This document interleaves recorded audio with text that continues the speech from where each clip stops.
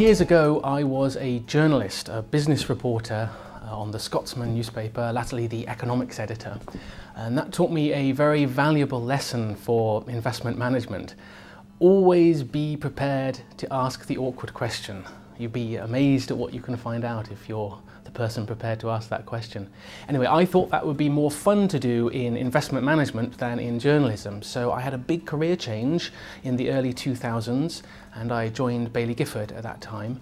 I've been involved in the management of Saints now for about 5 years, and today I am joint manager of the trust.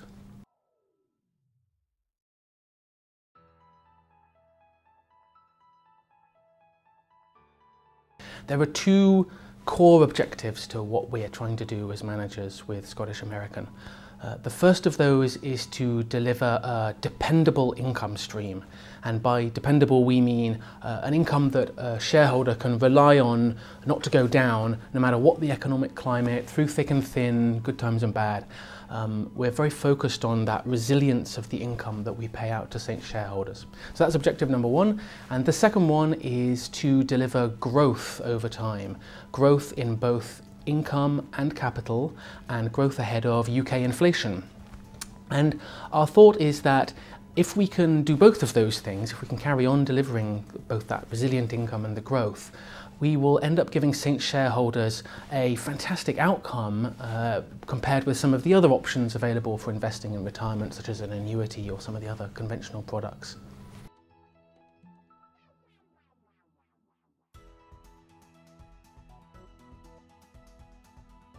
The bulk of Saints' portfolio, so that would be about 80% of the total assets, are invested in equities.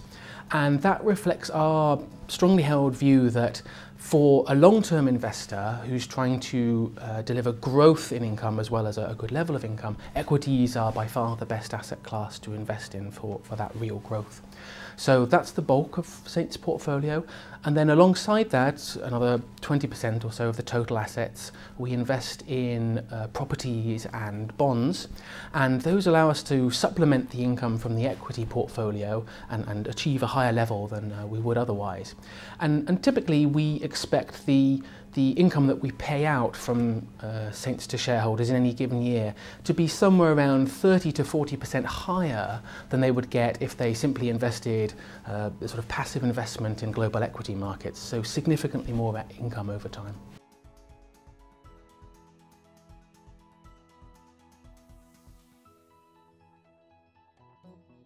The first key difference, I think, would be that we are genuinely global. We invest in almost 20 countries worldwide, and we are big believers in seizing the opportunity when you go outside the UK market to find all sorts of exciting income investments for Saints shareholders. That's a long-standing part of Saints history. It's why Saints was set up almost 150 years ago, and a key differentiator today. The second thing I would point to would be the time horizon as a differentiator. We are very much focused on long-term income and not short-term yield. When we think about the underlying shareholders in Saints, and maybe they have a 10, 20, 30-year time horizon in her retirement, we want to make sure that our investments are aligned with those needs. So you will see that we have very low turnover on the portfolio. Typically we have 5+ year holding periods for investments. So that would be another differentiator. The last one I would point to would be the growth credentials that we have. We are part of Baillie Gifford, and that means that we are surrounded by lots and lots of analysts and managers picking growth investments, finding great growth companies worldwide, and we can handpick from all those ideas to find ones that can also deliver a really resilient income alongside the growth. And that's a huge advantage for us in terms of idea generation for the fund.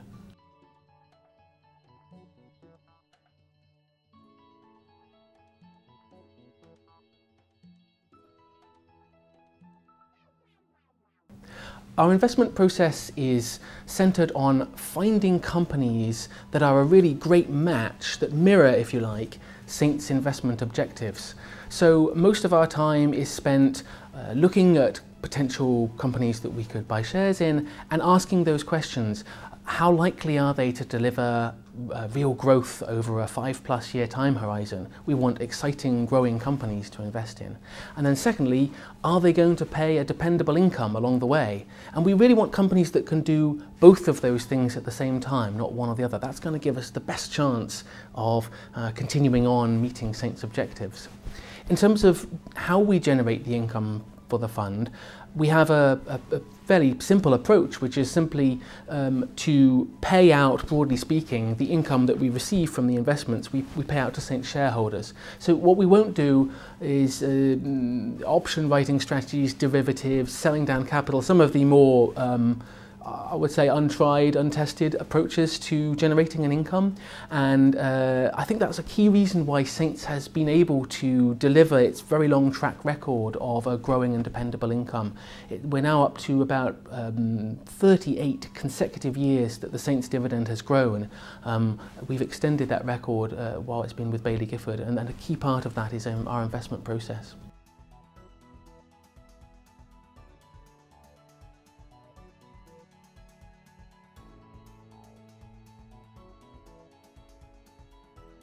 The policy is to pay a dividend which grows faster than UK inflation over the long term.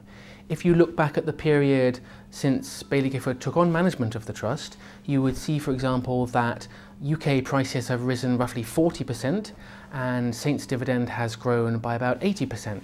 So we've delivered that real income growth that we aspire to.